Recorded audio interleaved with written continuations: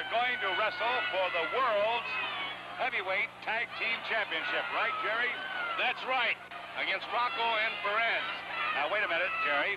Let Eddie have a few words.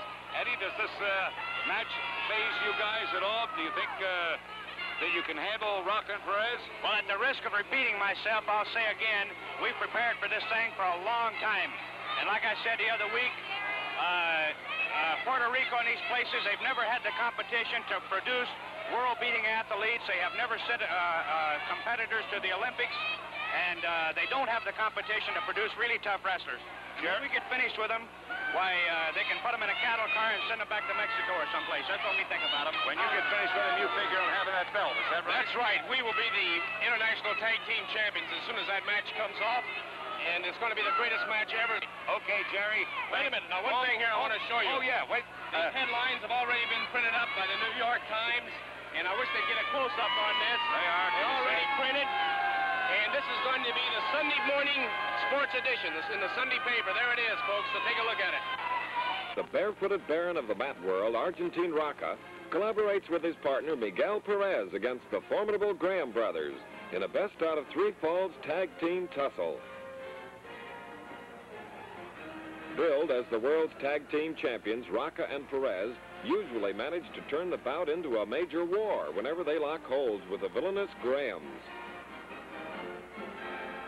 The enthusiastic crowd prepares itself for the long siege when these two teams tangle.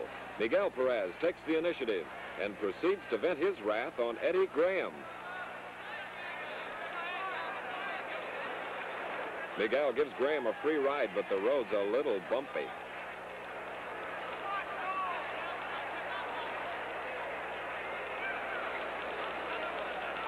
A rabid rooter offers some advice, but the Grahams would rather have a little help.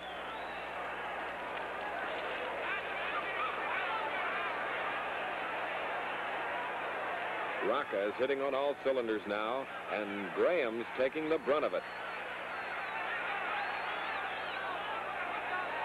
Argentine is in a bad mood, and he's picking on everyone, including the referee.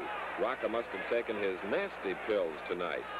Eddie Graham warily watches Argentine as he slightly sticks his big toe into Graham's well-rounded middle. Dr. Graham has just the treatment for that tired, nagging backache. Eddie performs the surgery while Jerry looks on approvingly.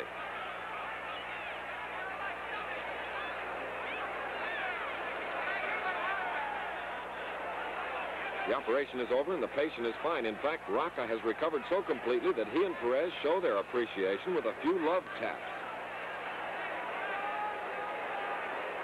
It's Rocca's turn to perform a little dental surgery on Graham.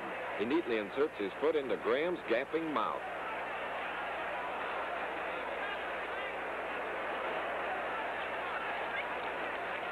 Argentine lifts the ponderous Graham on his shoulders, but the altitude is too high for Jerry. He calls it quits, and the Perez-Rocca team is declared the winner of the first fall.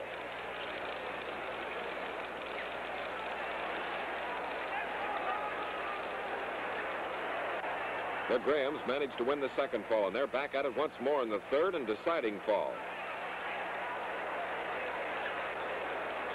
The brothers are finally launched into space, and the thoughtless Argentine throws Graham out of the ring before he can even get into his spacesuit.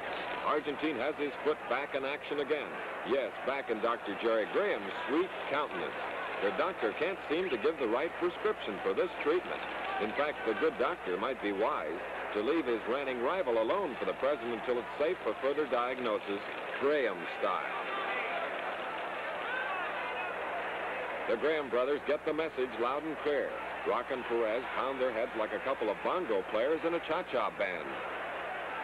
The referee stops the slaughter just in time to prevent the Grahams from becoming human sacrifices. The Perez-Rocca team emerges triumphant over the despicable, abominable Graham brothers, but the villains still think they were wrong.